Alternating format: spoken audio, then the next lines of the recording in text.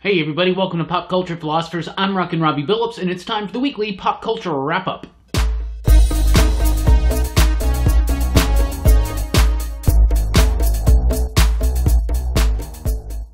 That's right everybody, welcome here to Pop Culture Philosophers. I am Rockin Robbie Billups, and it is time for the weekly pop culture wrap-up. It is the show where I go over the week's pop culture news, mostly comic books and movies. Let's get right into it. Official solicitations for Superman Year 1 are out. I know a lot of people were maybe thinking that maybe DC Black Label was just not going to happen, that it was going to fizzle out after Damned. No, not the case. We got Last Night on Earth already solicited. Now we've got the official solicitations for Superman Year 1, a look at the first year of Superman, written by Frank Miller with artwork by John Romita Jr. It's going to debut June 19th. We've got the covers. We're still excited here at PCP. Very intriguing to see what Frank Miller is going to do with the character. As I've said before, Frank Miller always has more of a dire, dark approach towards his books. Obviously, with things like Sin City, Year 1, Dark Knight Returns and such, 300, whatnot, continues on, right? Superman doesn't seem to be right in Miller's, line. But maybe that's good. Maybe it's good for Miller to go outside of that line. I really hope he does keep the hope, the optimism, the inherent goodness alive in Superman. But of course, we're also going to be talking about a young Superman. I'm really excited. I love John Romita Jr.'s artwork. I think he's one of the best sequential storytellers in the business over the last 20, 30 years. Fantastic work. It's intriguing. It's intriguing, for sure. Absolutely. Silver Surfer Black has been announced by Marvel Comics. It's going to be written by Donny Cates with artwork by Tradd Moore. It's a 5-issue miniseries that's going to follow Silver Surfer's exploits into a black hole, which happened in recent issues of Guardians of the Galaxy. It's just a 5-issue series, so all 5 issues should be done by Tradd Moore. It's got a very stylized, over-the-top, hyper-violent, hyper-unusual, but hyper amazing style. I absolutely love his artwork. You may be familiar with him from the Luther Strode books. You may be familiar with him from the, is it Luther Strange? It's Luther Strange, right? The Strange Town, no, it's The Strange Town of Luther Strode. I always get that. Anyway, and also he helped launch Robbie Rants' Ghost Rider book. I love his artwork. It's abstract, it's weird, it's cool, it's dynamic, it's fire. It's fire. Donny Cates is on top of the world right now. Silver Surfer, 5 issues, Cates, and more. I'm 100% down for that. Secong Coming, which was a book by Mark Russell and Richard Pace, which is going to focus on maybe a little bit of sacrilegious kind of ground. Obviously, we already know it got canceled by DC/Vertigo Comics, but it has been picked up by Ahoy Comics, and it will be releasing later this year. It's the story about God sending Jesus down to Earth to learn how to be an actual Messiah, a good son, like what he more expects him to be from a Superman-type character. I don't know. I'm really excited for this. I think religious satire is a relevant and needed topic to discuss in our fiction. Absolutely. I'm super pumped for this, and I'm glad that Ahoy got a hold of it. Really cool stuff right there. Wolverine Exit Wounds is going to be a one-shot comic book in June from Marvel Comics. And why is it such a big deal? Because it's bringing back some longtime fan favorite creators who have worked on the most badass mutant out there, Wolverine, right? Chris Claremont is going to be doing a story in it, for instance, with Salvador Larroca doing the artwork, and then you got Larry Hama teaming up with Sam Keith to do a Wolverine story. Sam Keith has done a lot of work with the character. Larry Hama has done extensive work with the character, and of course, so has Larroca and Claremont. I'm really excited for this. It's really, really cool. One of my favorite things about the return of Wolverine is a return of that brown and tan costume, which to me is just the best. There's a one shot for Incredible Hulk out that month as well, Last Call. It reunites Peter David and Del Keown. It's going to tell the final Hulk story, which I thought they already did in Hulk the End and Future Imperfect with George Perez. But whatever, right? Final Hulk story. Let's let Peter David get another stab at it, right? Let's do it. I'm down. I mean, Del Keown is a writer that's very much associated with the Incredible Hulk. A lot of people that grew up in the 90s, they kind of remember him. And of course, Peter David had one of the longest and most endearing runs on the character ever. So that's really, really cool. Some sad news. Silencer is ending. the penultimate, I guess you could say, to final New Age of Heroes book still standing. Now we still have Terrifics. Terrifics is going to be the last one standing. Silencer is going to end with June's issue number 18.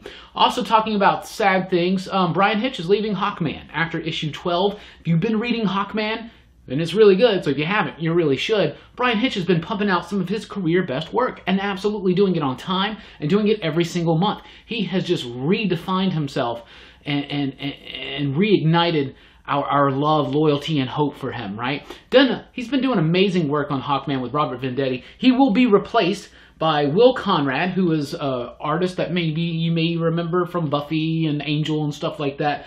But 12 issues, all Bryan Hitch, big epic type stuff. That's awesome, but we got to make room for some new projects, including that very much often rumored lately, Warren Ellis Bryan Hitch Batman run. Wouldn't that be something exceptional? That'd be really, really cool. I don't know if that's true though, but I hope it's true. Absolutely. It'd also be nice to see him and Ellis relaunch the Authority at the end of the Wildstorm, because the Wildstorm's also going to wrap up in June. So be on the lookout for that. From IDW, we got Maryland Manor, was just announced at ECCC this week. Written by Magdalene Visaggio with artwork by Marley Zarconi. Her artwork you can see on Shade the Changing Girl. Do you remember that book from Young Animal? I liked it. I love the artwork especially. I'm a big fan of Magdalene Visaggio's work, so I'm really pumped for this. The idea is it's set in like the 80s, I think 1981. They say it's like, what if John Hughes wrote an apocalyptic story? Something like that, right? Anyway, the title character is the first daughter, and when the president's out of town, she throws a crazy party, and then you add in some crazy, weird fantasy, sci-fi, magic type stuff, and there you go, right? I'm sold already by the creators involved. I'm really very much looking forward to that book. From Vault Comics, it's always good when we have a new announcement from our homies over at Vault. Vault Comics doing some of the absolute best science fiction and fantasy comic books, and just in general, some of the best sci-fi and fantasy stories I've read over the last 5 to 10 years. Absolutely. I'm not even kidding. They're doing an amazing job. Christopher Sabella and Jen Hickman are going to be launching Test. Test seems really cool, very sleek. It's about someone who's kind of like, I don't know, they're kind of like allowing themselves to be experimented on for money and stuff like that.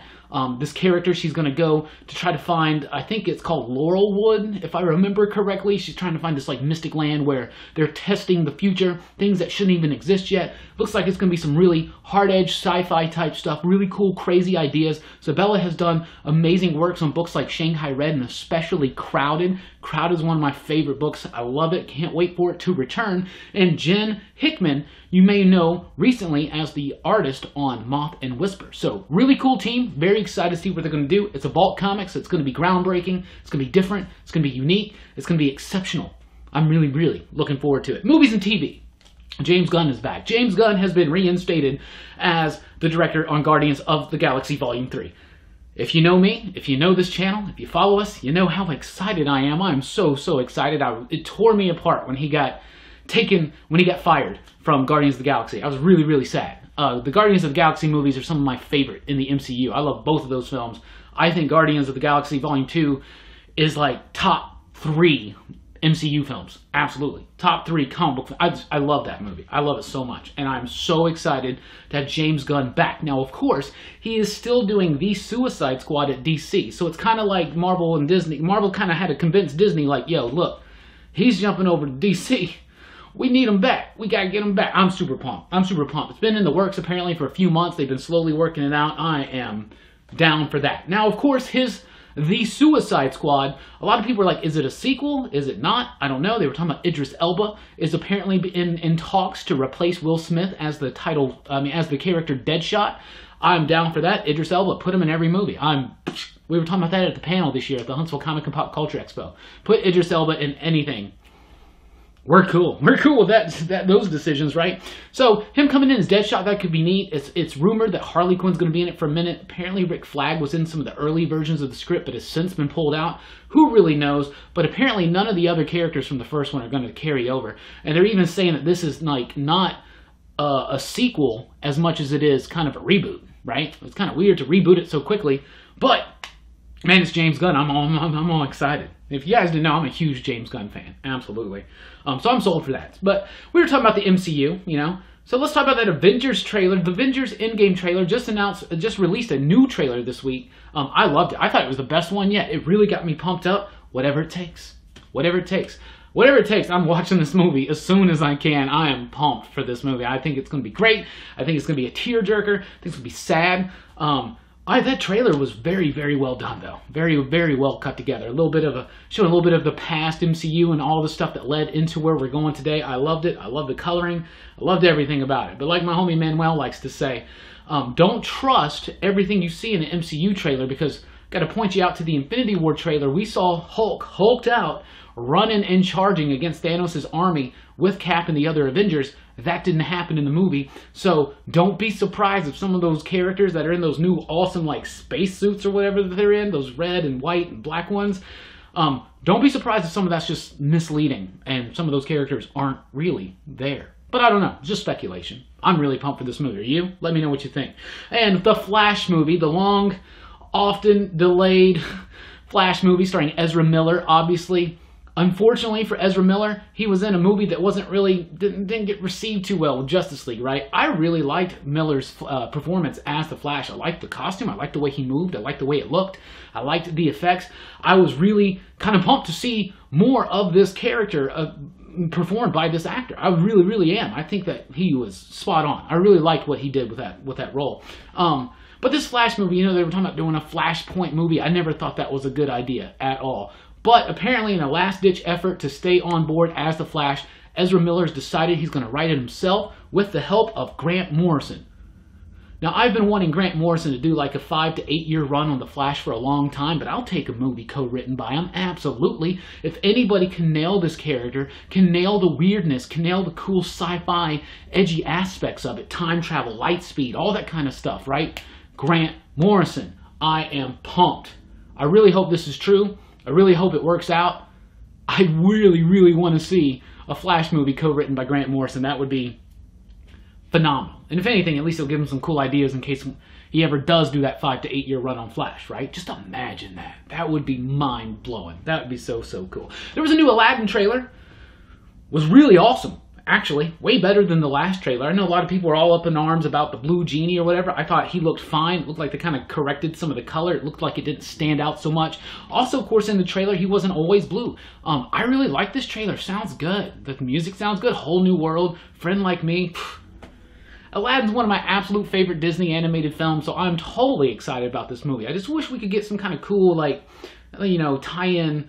I mean, you're going to get Will Smith doing another song, so that's cool, but I wish we could do something a little bit more like getting jiggy with it. Wild Wild West, Men in Black. So I hope we get a nice music video with a silly dance, right? I'm just kidding. I'm really pumped for this movie. I really am. There's a Gundam movie. I don't care. It's written by Brian K. Vaughan. That makes me care a little bit more. Not that I don't care about Gundam. Gundam's just not really my thing. My giant robots, I prefer Super Sentai. That's just me, right? I like things that shift and change and morph and whatnot. But it's really, really exciting to hear that a top-tier level writer like that, Brian K. Vaughan, creator of Saga, creator of Why the Last Man, numerous other comic books, television writing, stuff like that. Really, really excited for this, especially for you fans of Gundam. You're really in for a treat. He knows the stuff. He knows how to tell a story. He knows how to craft. He knows structure. That's cool, and I would definitely check that out. It made me a little bit more interested in a Gundam movie, absolutely. So that's what we got for you this week. What do we got coming up here at PCP? Well, tonight is a live stream. That's right, Robbie Rants live tonight, 7 p.m. U.S. Central Time. It's going to be a very special one because we just crossed 4,000 subscribers here on the YouTube channel, and we are going to celebrate by giving away a prize. So be sure to pay attention. Come on board tonight. Talk to us. It's going to be me, maybe a special guest or two. I don't know. It all depends on what actually happens. But we got something really special planned out for you. I'm going to be showing off a lot of the cool stuff I got at the recent Huntsville Comic and Pop Culture Expo. Some Silverhawk figures and crash test dummies and stuff like that. So be on the lookout for that tonight, 7 p.m. U.S. Central Time, where you can get your first information on what the contest is going to be, how to win the prize, and what the prize is going to be. And trust me, it is something fantastic, is what I'm going to say. So be on the lookout for that. Tomorrow I got a review of Friendo number 5 coming out. It's the final issue of the series from Vault. It releases March 27th. My advanced review will be up tomorrow morning.